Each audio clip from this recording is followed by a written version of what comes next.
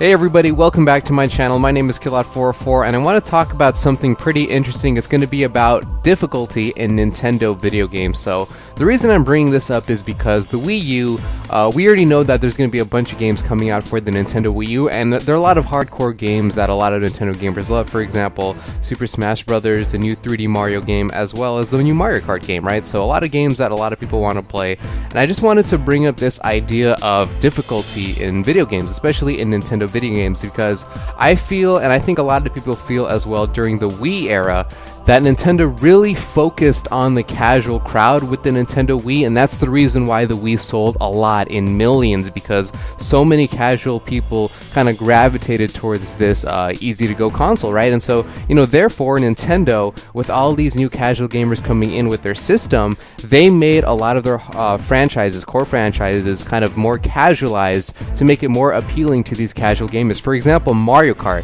Here I'm playing Mario Kart DS, and there was this technique called snaking, and snaking was like pretty much a technique that made you go faster. It was kind of hard to do, I guess, and it kind of pretty much put a skill barrier between the really elite players and the more casual players, and the elite players pretty much always won, and I'm always for, you know, getting better at games and, you know, showing skill and things like that. So I was happy that this advanced technique was in the game. However, though, because of the Wii, right, the Wii is so casual, in Mario Kart Wii they took this out and they added automatic turbo boosting, or whatever it's called, and that really kind of lowered the skill gap. It kind of made the casual players a little bit more in line with the more hardcore elite players, you know what I mean? It kind of removed that skill gap, which kind of, you know, made that game a little bit less fun to play, you know what I mean? It's pretty much Nintendo saying that they don't want players like me constantly beating up and smacking these newbies, these casual players. They wanted the casual player to have a little bit more fun so they can win some of the time, so they can become happy, right? You know, this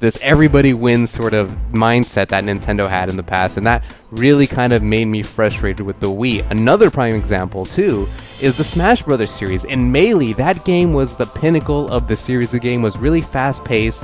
There could be a bunch, you could do a lot of combos, you could do a lot of advanced techniques, you could do a lot of wave dashing and things like that. A lot of really skillful techniques in the game were present in Melee, but in Brawl, they took all that stuff out. They made the game really slow paced. You can't even combo in Brawl. There are pretty much no combos in Brawl because people can escape combos really easily, right? There's no wave dashing and things like that. There's a lot of advanced techniques taken out of the game. So in general, you know, this game is much more casual and has been casualized as opposed to the really hardcore game in Melee. Brawl is casual, Melee is more hardcore, and again, it's because Nintendo wants to cater to these more casual players.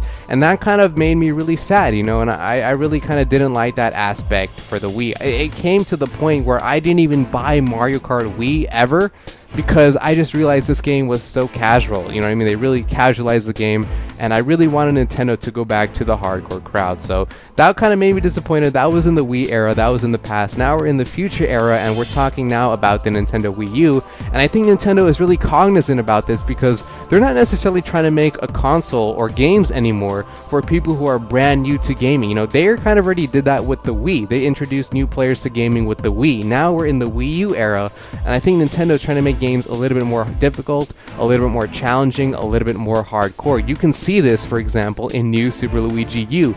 That game is a much more hardcore game than the first game, you know, because you only have 100 seconds. The platforming is a lot more difficult. The enemies are a lot more difficult. There are places in this game where you could lose upwards up to 40 lives if you don't make that one correct jump at the right moment every single time. You know what I mean? It's a lot harder to play that game, and I appreciate that Nintendo is kind of bringing back the challenge in their games. Another example is the developer for Smash Brothers, Sakurai, the creator of Smash Brothers, or the dude who works on it mainly. He even said that when he's making the next Smash Brothers game, he wants to make the pace in between Melee and Brawl a little bit slower than Melee and a little bit faster than Brawl. And the reason for this is because he feels that he doesn't have to make a game anymore for casual players, which was, of course, Brawl. He expects people to, you know, they already kind of got their feet wet, they kind of understand what gaming is about, they played Smash before. So now he's focusing more on making this game a little bit more hardcore, and hopefully he can put more advanced techniques in the game and put more stuff that all us, hardcore players like to see in a fighting game, in a really great fighting game like Super Smash Bros. Another example, a final example, is the Mario Kart developer for Mario Kart 8. He was pretty much saying that he wants to make Mario Kart 8 the ultimate experience that kind of takes a little bit from each Mario Kart game, all the best bits from all the Mario Kart games, and smash them all into this one epic Mario Kart 8 game. And when you look at some gameplay, you can even see some people snaking a little bit. It's not to the extent of Mario Kart DS, but there's still a little bit snaking, on these straightaways and things like that. There's a little bit of, advanced techniques that you can do and things like that. So overall, in general, I think Nintendo is bringing the challenge back to their games, and they're really trying to find a medium now, a legit medium in between hardcore experiences and more casual experiences, and try to meet somewhere in the middle. Again, for New Super Luigi U, that game is pretty hard, but Nintendo even added things like playing as Nabbit, right? You can play as Nabbit in single player, and you don't have to take any damage. So just in case a level is so hard for you can't even complete it, you can always rely on Nabbit to safely complete the level relatively easy. So I kind of like that compromise. I understand that there's a lot more casual players. I understand that players don't really have a lot of time to invest in video games. I necessarily don't have that time, but I still appreciate the skill that you can actually demonstrate in these games. So I'm kind of happy that Nintendo is kind of finding a happy balance, a happy medium between hardcore experiences and casual experiences. I hope this continues in the future, and I hope to see these great franchises kind of live again, kind of come up again, and show why these games were great in the first place. My name is Killat404. That is a commentary today. I'm out, guys. I hope you enjoyed. Peace.